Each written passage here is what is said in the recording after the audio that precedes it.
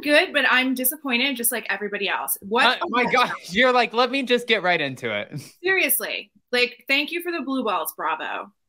So wait a minute. I have to ask you, Jamie, because you're friends with everyone, right? So you've been around. You've obviously been hanging out with Sheena and stuff. Like you've heard rumblings. Was everyone just really not privy to this big reveal? We knew this already. First of all, I knew they hooked up in Mexico. This was known. Like, she was missing for most of the wedding. Like, we could not find her. I had this book that I gave Sheena for, from all her bridesmaids, right? And I had everybody write a letter in the book before I gave it to her. I got all of the bridesmaids to write in there, and I could not find Raquel. I didn't end up giving her this book until the Labor Day party, the infamous Labor Day party in Newport Beach, because that is how long it took me to get Raquel to write her letter in there. She was missing the entire wedding. I mean, not the actual wedding, but like during the events, like she was always disappearing. So it was so obvious, like in retrospect, it's like, yeah, we know where you were during the wedding. And then the new information on top of it, her kicking out her friend Jenny from her room the day that they get there. Obviously, she had plans for her room. Right. Which is so wild to me too, because even if this is like one, the funny thing is like if they would have told you, if they would have come out and said, guys, the big reveal has something to do with Mexico, I feel like you would have been like, all right, guys, the first 3 tacos are free over here at Sugar Taco. I will just, everybody come to my restaurant and I will tell you exactly what the not so big reveal is.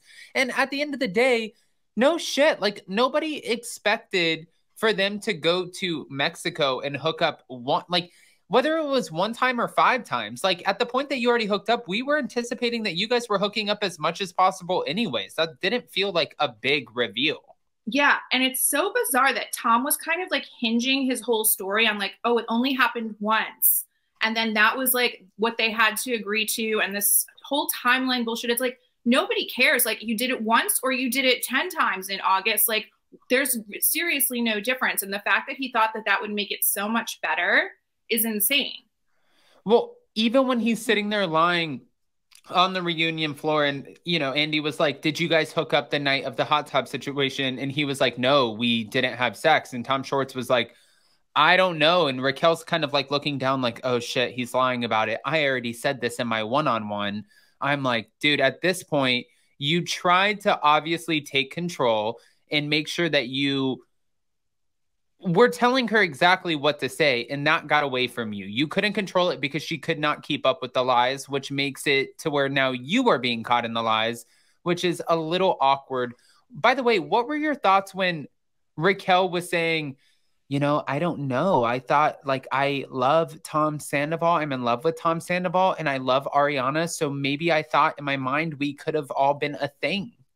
Honestly, that was a bigger reveal to me than anything, is the fact that in her mind, she thought a throuple would actually be feasible. And that was probably the biggest reveal of all. I've created a new word after seeing that. She's a throupie. A throupie. Right? Because she wanted the 2 of them, honestly.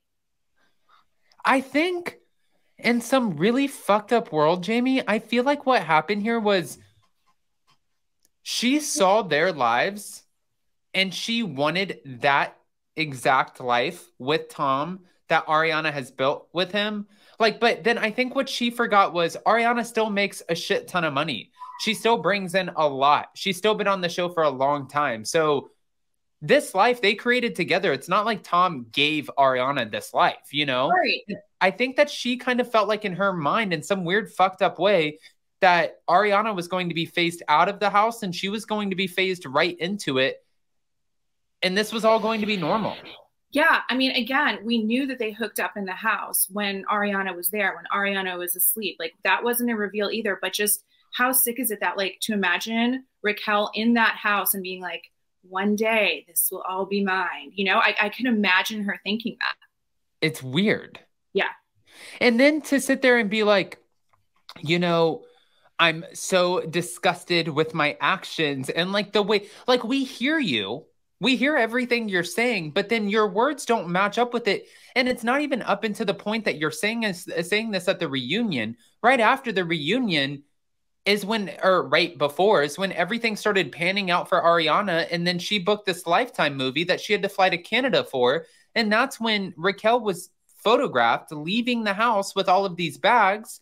Later, they ended up sponsoring Ariana. But at the end of the day, you feel so bad and you're so embarrassed and you're so mortified. But then you're doing it right after again. So your words are not matching your actions. You look like an asshole.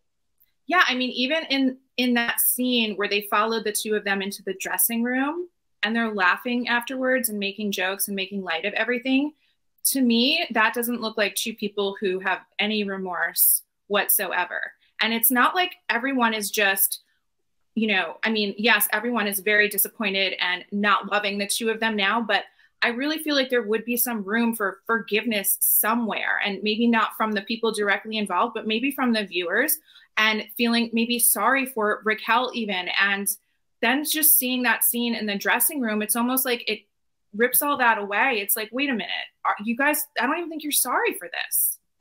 Well, what were your thoughts too? Because I keep on seeing where a lot of people are talking about this t-shirt comment. And Ariana and Tom were going back and forth and they were arguing about this. It doesn't matter. Yes, it does. 1 time, 2 times, 5 times. At the end of the day, Ariana said, well, I know one person you were sleeping with while you were hooking up with Raquel, and that was me. And Tom's like, oh, yeah, it was so hot. You kept your shirt on the whole time. And obviously that pissed off a lot of people. I wanted to ask you 2 questions, but the first one mainly is, and I know that there's a very obvious answer to this, but I saw on Twitter people questioning it. Why is this so offensive? I think it's so offensive because for women, especially who've been in abusive or toxic relationships, or even just with someone like Tom, it really hits home because they've been told those things as well. They've heard similar things from someone who may be cheating on them or whatever, and it hurts. And it's just kind of triggering for a lot of people to see that, because it's like they know how that feels.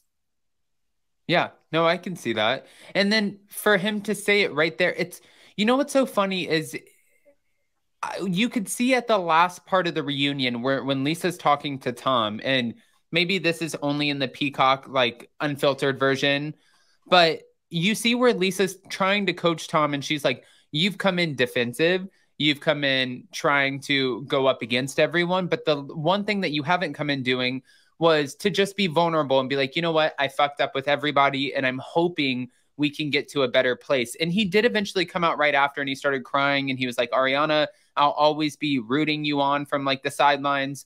But in the beginning, he really did come on super defensive. And even when Raquel came out, it was almost as if Tom was not in his chair because he was so busy focusing on Raquel, making sure she was going to say the right answer the entire time. Yeah, I mean, when you have all of these things that you have to keep straight, all of these lies, and it's hinging on Raquel keeping it straight, obviously, he's in his head with all of that. But in addition to, coming out and being defensive, again, that's just something that I think a lot of women can recognize. When they're the ones being cheated on, a lot of times that's what you get in return. You don't get the remorse. You don't get the closure. You get the blaming and you get this anger because the cheater needs to justify in their head why they did it. And I hope at one point in his life, he can let all of that go and really take in what he did and not blame Ariana in the slightest bit. Well, what did you also think, by the way? Oh, let me bring up this super chat really quick. Ariana, hi, thank you. Ariana was abused in her previous relationship. He knew about this, and she even talked about how she was disgusted with her body. So shame on Tom.